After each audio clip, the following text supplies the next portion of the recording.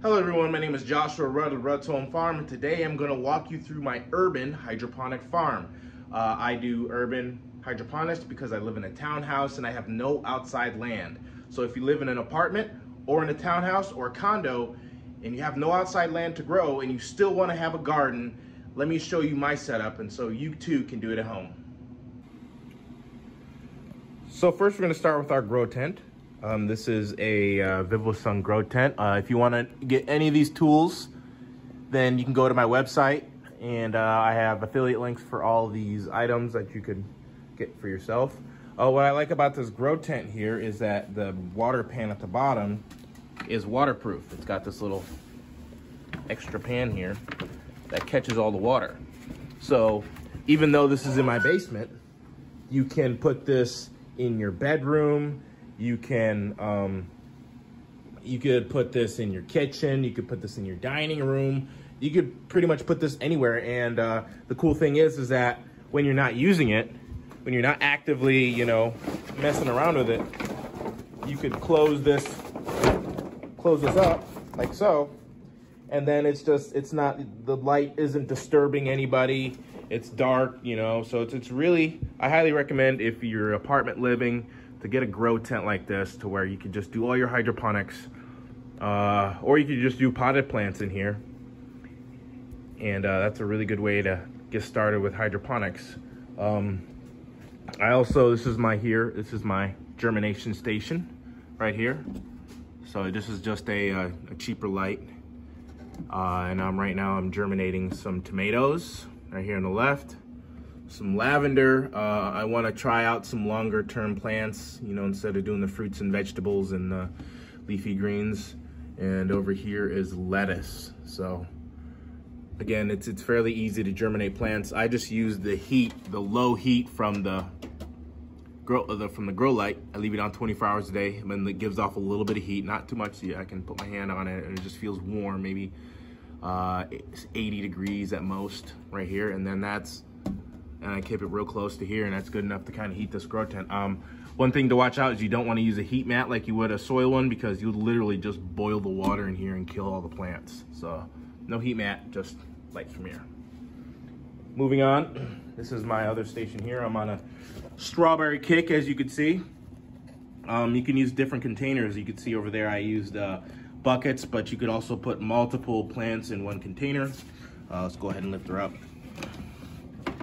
So I have a pump in here to circulate, and I also have an air bubbler here to circulate everything. So you got to keep that air moving. You can see the beautiful white roots here, very healthy plants. I made way too many strawberry plants, so I'm probably gonna have to reduce the number of, because each plant produces a lot of fruit, and it's like I'm kind of having trouble getting rid of all the produce from this, and plus you have to hand pollinate, and so it's kind of like these plants are like a little bit more work than I would like per plant. And I work full time and I don't have a ton of time, and I got kids and stuff, so really can't spend a ton of time down here. So, but I still do enjoy this very much. And here's my second grow tent with a different light. It's pretty much, the other one has two lights. This is just one combined as light, so it's pretty much the same light. Here's some more strawberries. Like I said, way too many strawberries. But, you know, I didn't know how much each one was going to provide at first. So that's what this setup looks like. Here you can get a good view here. You can kind of get a side view of everything in these shelves. I can put plants on these shelves here. So pretty much as I germinate stage 1 from seedlings, like these are only like maybe 3 days old. And then when they're seedlings, they'll go down here in the second stage here. And they'll spend a few weeks in the second stage down here germinating, continuing to be seedling. And then by the time they're ready to turn into full adult plants, that's usually when I put them in the grow tent under the very intense lights.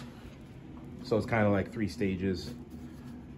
So far, that's it. I also have one more thing. Stay tuned, don't go anywhere. There's another one upstairs that I mess around with. Let's go up there. If you're looking to go light, you could use one of these. I'll show you a picture with some plants in it right now. And pretty much you could grow anything in here that you can grow downstairs if you just want to, you know, start off, you know, hey, I'm just starting with hydroponics. This is a great item to start with. You could do hydroponics. These are right here. These are buckets that are designed for the hydroponics. You put the water in here. But also, if you're using potted plants, you could take these out and then you could bottom water your plants in here. It's designed for both methods. And then it's even got a little timer on here. You can see that you can set it up for how many hours a day. It is a very low intensity light, so I usually keep it on 24 hours. And it can double as a, you know, evening kitchen light. So like, you know, I come down for a midnight snack or something, this is on. It's not too hard on the eyes. And so you can come down here and it'll be a light for you. And for the plants. It's pretty good. So if you really want to just kind of start light, get started, you know, you can grow vegetables in here. You could grow fruit. You grow pretty much anything you like in here. I'm about to put some lavender in here, kind of decorative flowers. You know, so maybe some decorative flowers. So I highly recommend this. This is my kitchen table here. So it can just go in the corner of the kitchen table. It's super small. This can also go on a counter. It can pretty much fit anywhere you want, and you could grow quite a bit of fruit in here. My only issue is that there's so many net cups, because usually plants get big. Like most plants get big. Like lettuce gets big. And pretty much anything you could think of will get fairly big, and there's a lot of holes in here. But they do come with these handy little covers here. Right here, you can put them over the hole. And also, it's white, but when you're doing hydroponics, you're changing the water out at most every 2 weeks. And so I've never really had a problem with hydroponics. So I've used these containers. There's no stains from algae or nothing. So like I said, you know, I really don't have a problem with white containers. Some people prefer to have black containers so they don't have any algae for any reason, but a little bit doesn't matter to me because I'm changing out the water so often. So there you have it. I hope you enjoyed the video. Subscribe, go to my website, you know, subscribe to my email as well, because I got courses coming out. I'm going in depth. We're gonna talk a lot about hydroponics and indoor growing, especially for apartment and townhouse condo living. So stand by. Thank you and have a good day. Bye-bye.